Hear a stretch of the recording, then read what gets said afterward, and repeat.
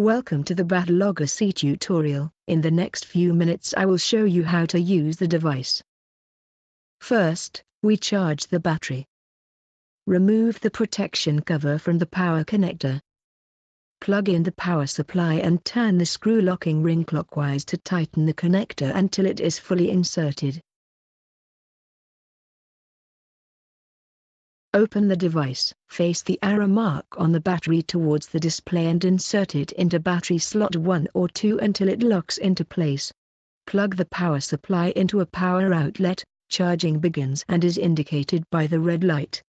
Second, we adjust the recording parameters and device settings on the computer. Push the SD card in slightly to remove it. Insert the SD card into the memory card reader of your computer and start the BATPARS editor software directly from the SD card. Click the Open button to load the file batcpass.xml, which is stored in the root directory of the SD card. Change parameters as needed.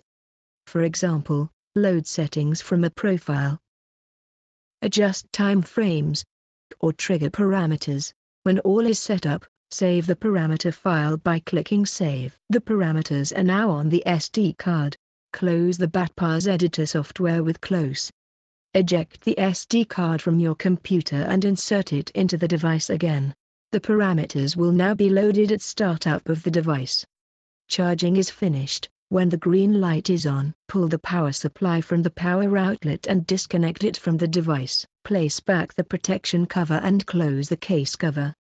The device is now ready for field usage. Third, we place the device in the field and record BAT calls. Mount the microphone to a sturdy object like a branch, a tripod, or a post, to achieve optimal results. Plug in the microphone connector and remove the microphone protection cover. Open the device. Press and hold the left and right keys simultaneously to turn it on. Press the right key to start recording mode. Close the device, place and secure it. The device will now wake up at the start time and automatically record BAT calls. Fourth, we collect the recordings. Open the device and press the left key to wake it up. Press the menu key until shut off is displayed and then press the right key to shut down the device. Place back the microphone protection cover for transportation. Fifth, we analyze the recordings. Remove the SD card and insert it into the computer. Start the BAT Explorer software. Create a new project. Enter a project name and select the recordings to import.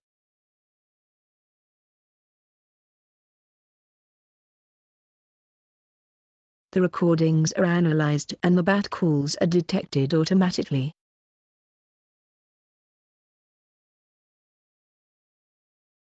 Review and classify the recordings with the help of the software tools. For example, display a calls spectrogram, measure call parameters or view BAT species suggestions.